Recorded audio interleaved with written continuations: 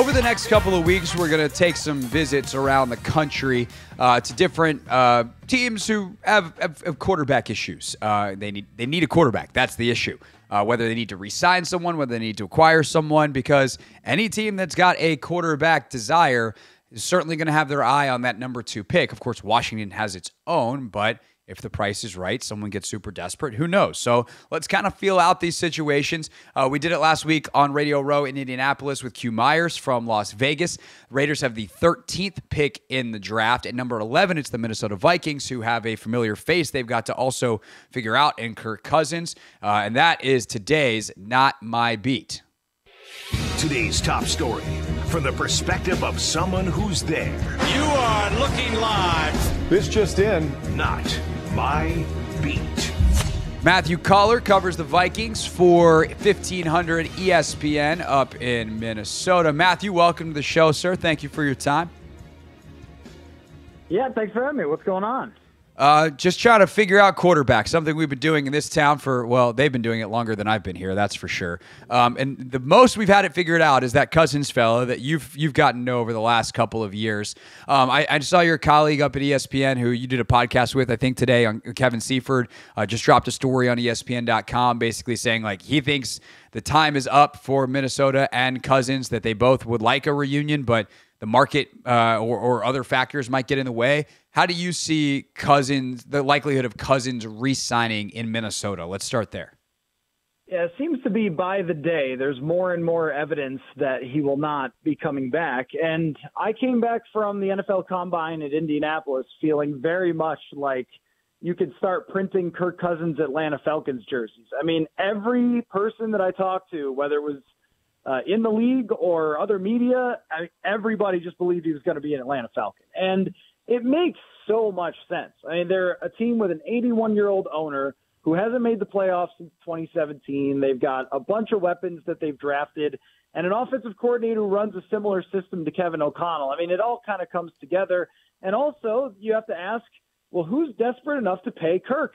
And I don't think the Vikings are that team because when you look at the totality of the Vikings roster, they need about 10 starters, much less backups, much less filling out, depth and so forth, just starters, because half their roster is a free agent right now. And how exactly are you going to sign Kirk Cousins to a huge deal and then be able to fill that many spots and be a contender? And even if you look at the last few years of teams, their rosters were better than the one they're going to be able to build through free agency, especially with every good player getting franchise tagged.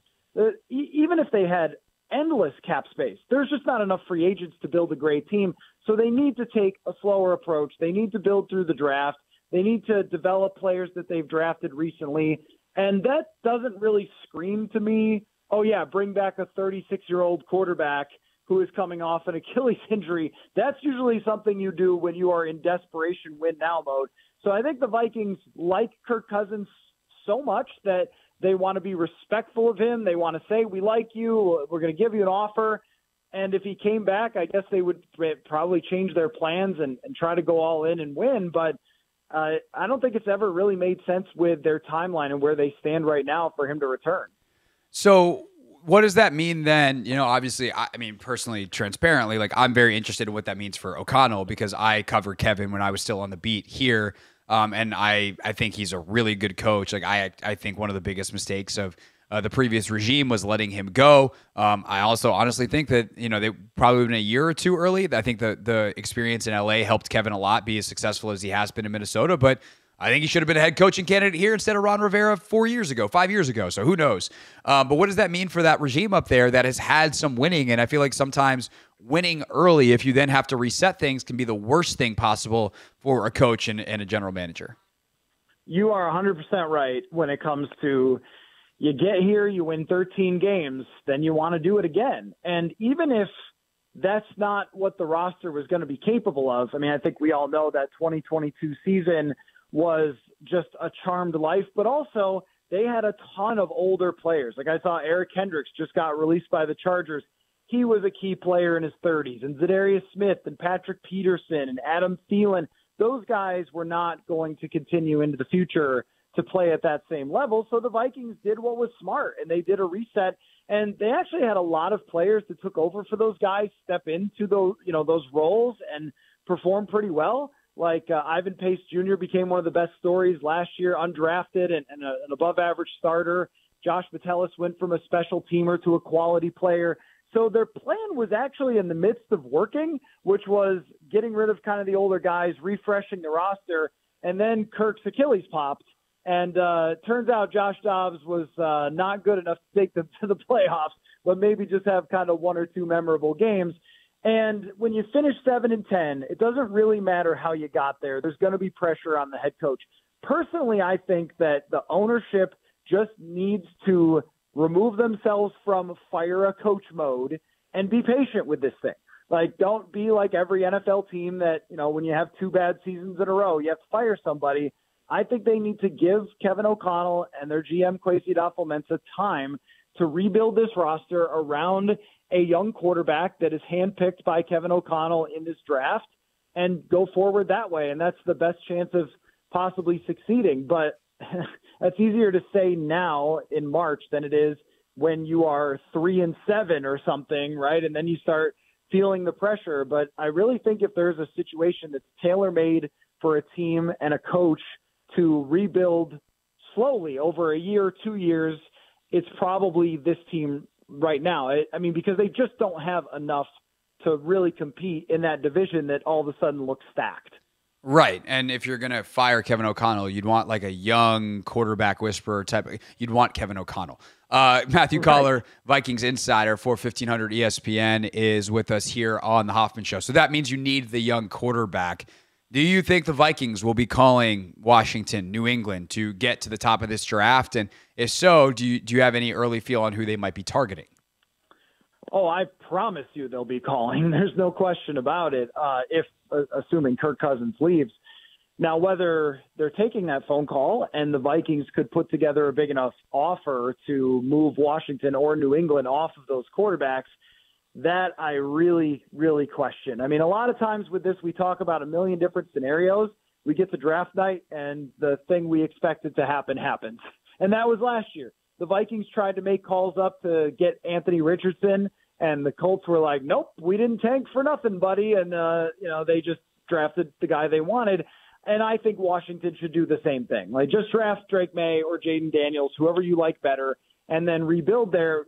That's the problem the Vikings face, is that the teams in the top 3 all are in a spot where they want to draft those quarterbacks. And I don't know that there's enough the Vikings could give up without completely going all, Ricky Williams, trade your whole draft type of move in order for Washington to say yes. Is 3 firsts enough? Like, I don't even know that it is, because you're talking about quarterbacks that could be the franchise guy for a long time that, as you mentioned, Washington has had a tad bit of trouble pinning down. So, I think that they're going to make every phone call. That's why you're hearing rumors of, they might be interested in Trey Lance or Justin Fields or whatever. I think that they're looking at every single option for quarterback, and definitely trading up is going to be one of them.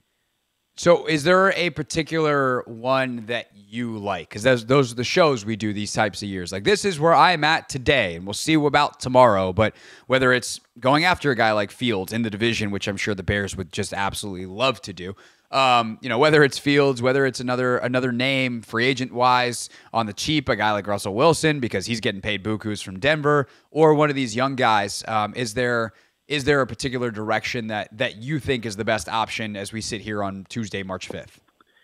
Yeah, I think when Kevin O'Connell goes to sleep at night, he has visions of Drake Maye being his franchise quarterback.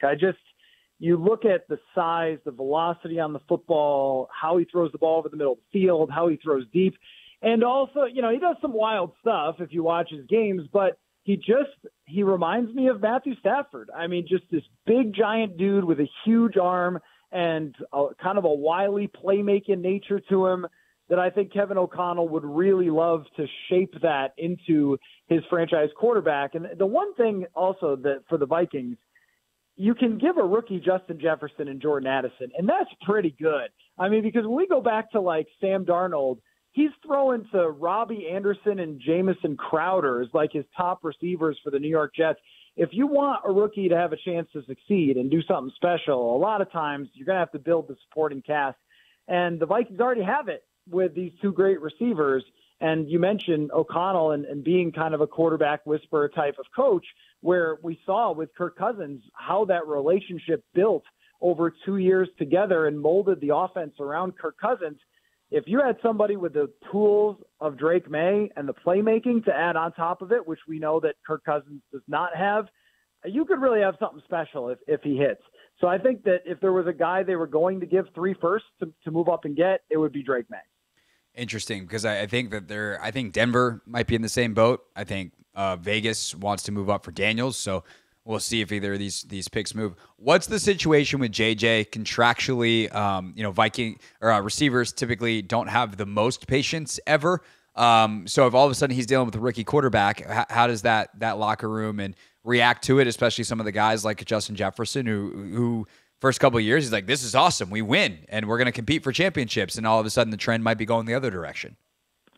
Yeah, I think with Justin Jefferson, I just want to tell everybody to take a deep breath. Just relax.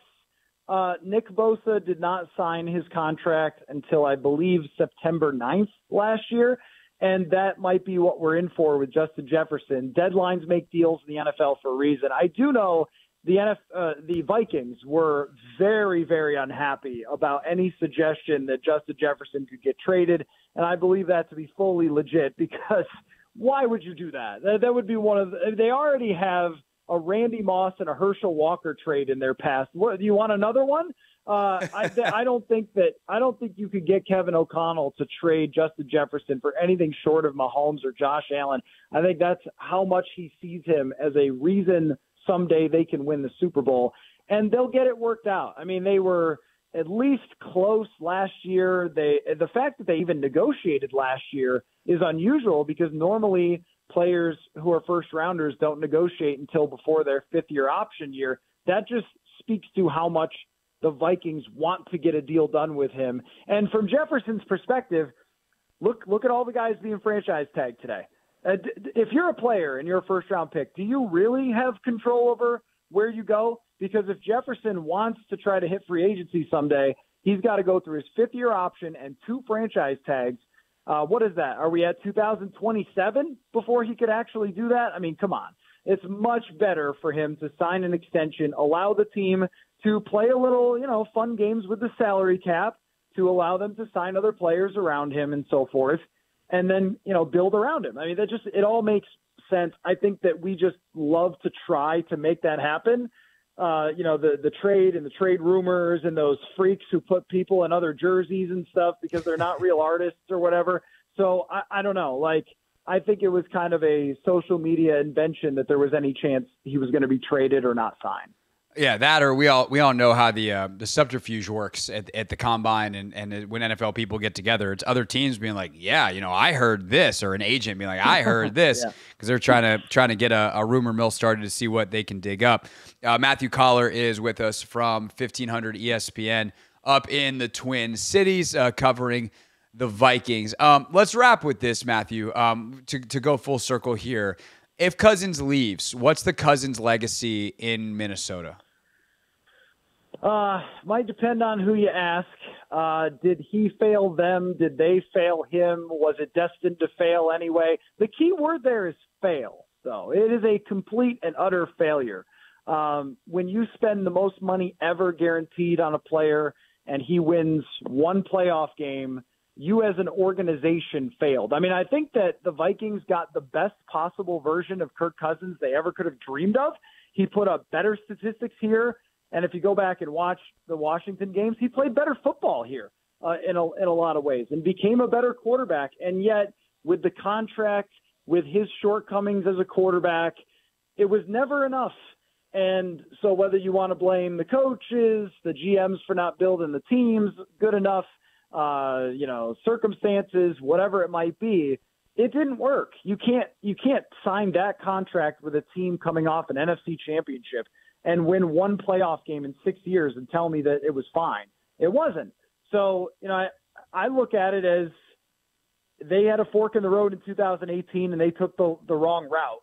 and it got Mike Zimmer and Rick Spielman fired, and it set them back from drafting a bunch of quarterbacks who've turned out to be really good around the NFL, mostly in the AFC. But, and I also think that when we talk about, the team around him and everything else, he couldn't have asked for a lot more when he got there.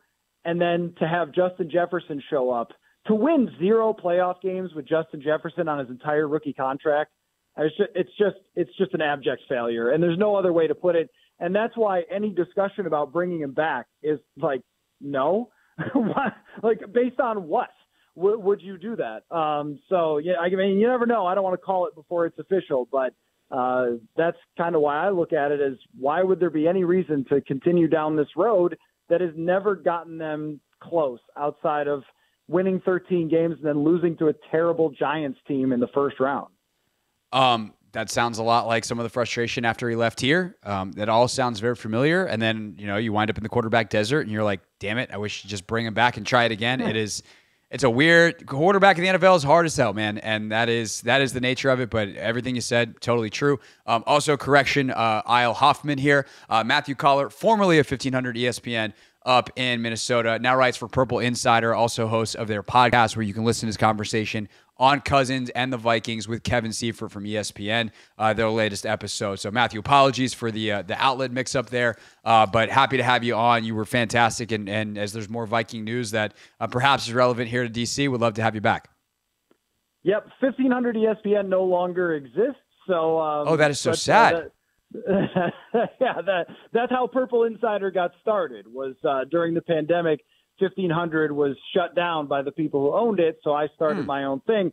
But, not offended. I love my time there. Yeah, it's a legacy radio. It's like if you're a radio dork like me, like that's one of the stations you know about. And I guess in the pandemic, I left radio for a little bit, and I came back, and I guess I missed that story. Damn, that's depressing. Well, that's fun, Matt. It's worked out great. No, honestly, truly, it's worked out great. Like to go independent, do the podcast thing and everything else. So I'm fine. It's been wonderful, actually. Oh, that's great. Well, I hope my boss isn't listening and thinking that I'm getting any ideas. Matthew, thanks so much for the time, man. Your insight was really great, really valuable. Good, continued success, and we'll talk to you soon. Yeah, thanks for having me. Appreciate it. Again, Matthew Coller, Purple Insider is the website and the podcast where you can check out all of his work. When we get back here, actually, Anthony, let's do this. Let's you and I talk about Cousins real quick because we don't have time to go to a break and come back and then have an actual segment. And then Linnell is going to join us coming up at the bottom of the hour. So the Cousins thing at the end. If we want to have our digital department, have our guy Lou write something up, Cousins failure, that'll get some clicks, that'll get some headlines. But it is this thing where like I understand what he's saying, but at the same time, like Cousins before he popped his Achilles was playing like a top 10 quarterback last year, and this is the problem. Is it's so freaking hard to get good quarterback play. And then you have to ask the question, and this is like where I think it gets a little twisted. How much is good quarterback play actually worth in the NFL? Because unless it's Mahomes level, it's hard to guarantee anything. If you're Pat Mahomes, you're going to the freaking Super Bowl. But outside of him and a couple of stretches of Brady's career, you don't get that level of quarterback play that often. And it is a league where parity has ruled out, in part because it's one-game playoffs and weird stuff happens in the playoffs. But even like, Peyton Manning only won 2 rings. He was he and Brady were going back and forth for the best in the sport forever. Josh Allen's incredible. I take Josh Allen tomorrow. But what has he done? Only so much. Like, this is the nature of it. And for, like, Cousins has had stretches where he plays as a borderline top 5 quarterback for 4, 5, 6, 7, 8 games in Washington and in Minnesota. But I would say he probably averages out somewhere around the bottom of the top 10 or just outside of it. And what is that worth? Because if you don't have one, it feels like it's worth everything. And if you have one and it only gets you 1 playoff win in 3 years, then you're like, well, I'm not paying for that. It's funny we're having this conversation literally on the heels of, Russell Wilson getting cut from the Broncos or about to be released from the Broncos because they sacrificed so much to, bring him in. Yeah. And the fact that, me personally, I think Russell Wilson played good last year. But at the amount of money that they paid him, he didn't necessarily live up to, that contract. So it's sort of kind of that situation is unfair to Russell Wilson because of what was surrounding him. But Kirk Cousins, man, he had some pieces around him, and he just couldn't get over the hump. So, but is it Kirk's fault that 2 years ago they had the worst defense in the league? No, right? Not at all. And that's the bitch of it is this year. Brian Flores comes in, does a great job as the DC, turns that defense around, takes him a little while. By the time he turns it around, Kirk's Achilles pops. Yeah, it's such a silly league. It just is a dumb league where dumb stuff happens and then Pat Mahomes wins the Super Bowl. That's what it feels like sometimes. Yeah, I just feel like a lot of the pressure gets put on the quarterback. And for sure, to be honest, I think it should because they're the ones that's out there getting paid so much. And the Vikings, they're the first team to really show back Kirk Cousins, to really put their faith in him. The former Washington team, they didn't necessarily do that. They kept franchise tagging him. So, for the Vikings to go out there, put their faith in him, they really wanted, results. And, I think Kirk sort of kind of came up a little short. Yeah. In those big playoff moments. But I think a lot of the pressure is more so on the quarterback. They're not going to look at anything else.